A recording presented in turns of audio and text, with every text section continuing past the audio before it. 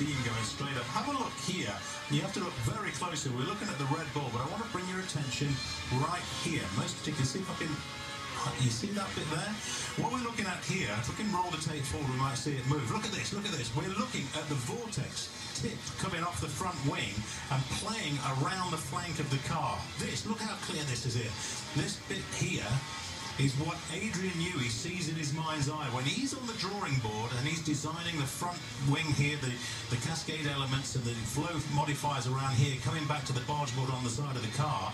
This, guys, is what Adrian is seeing in his mind's eye. This is the tip flowing off the front wing. Just roll it forward a little bit. Isn't that cool? I bet he's been replaying that in the garage already. To be in the back of the garage and in the office and everything. Oh, nice.